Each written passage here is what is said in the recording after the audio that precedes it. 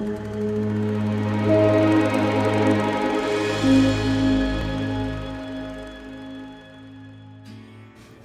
ready? I'm so ready.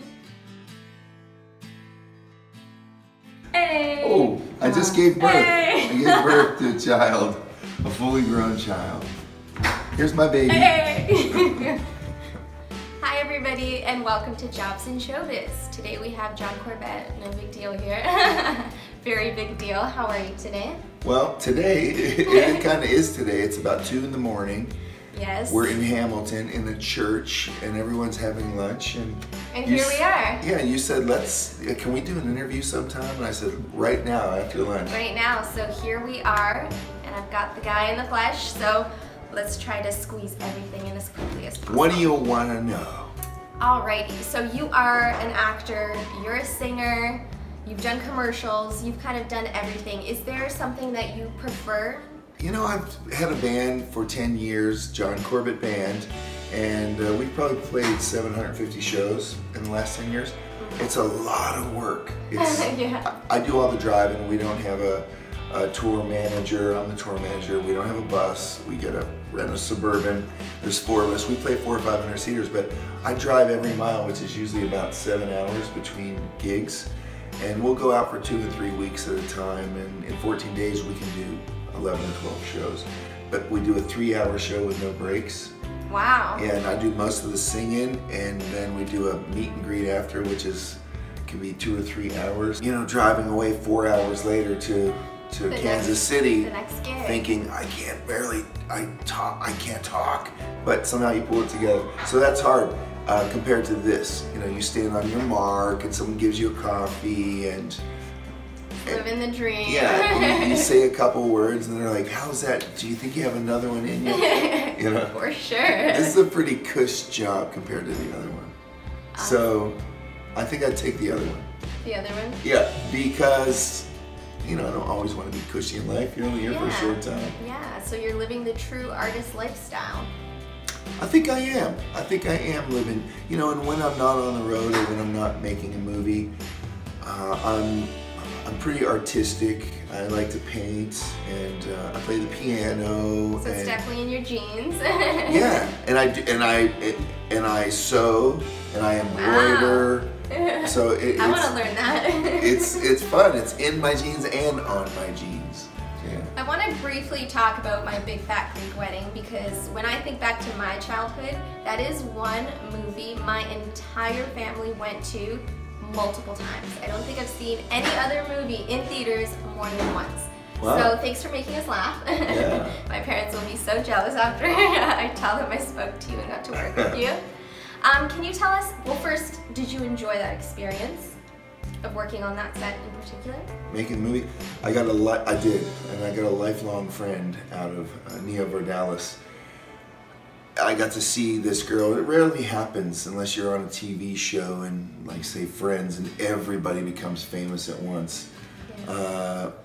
You know, when you kind of become famous, then you meet other famous people at some award show or something, and you'll say, "Oh, I really like your movies," or you know, whatever, and you'll go home and say, "I met Dustin Hoffman." Yeah. It was neat to see that rise from the very beginning for Nia.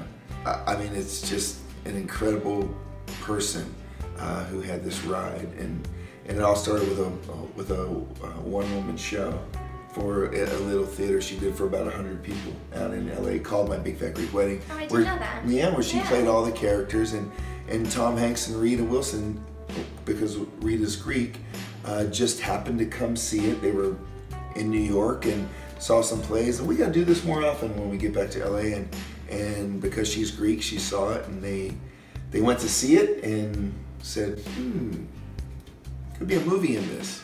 And there you go. Yeah, but it was a blast to be involved in. And we did the sequel right here in Toronto. We saw that. Yeah, we shot both of them here in Toronto. Nia's from Winnipeg, and she was at Second City here. I've heard of it.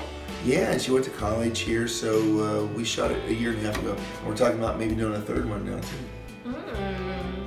Quite interesting. So are you still training as an actor at this stage, or have you mastered the craft? You know what I did today? I went out on Yonge Street And I had my little hat on, I got a coffee, I had my sunglasses, and I stood in the doorway and I watched people coming back and forth for about 2 hours. Really? And I heard little bits of conversation, and I watched this one guy walk by and thought, I gotta try to steal that walk for a movie. So I'm always in class in a weird way. Always looking for inspiration. Yeah. That's inspiring. Or to steal something, you know, steal a walk. You Or never steal, know. I'm getting ready to go to Little Rock. This is actually my last night of filming this movie, and I'm leaving in the morning to go back to California for 2 days. And then I'm off to Little Rock, Arkansas to do a movie. Oh, you're a busy man. I'm a busy man for a month, but I actually saw a guy, I'm playing a public defender, and I saw a guy walking by, an older guy in a suit today. And so I'm gonna steal that. Look, I like he had a vest and a tweed jacket. So I'm always trying to get inspired. Awesome. And if you could tell your younger self something, what would it be? Professionally. Of course. Stop drinking.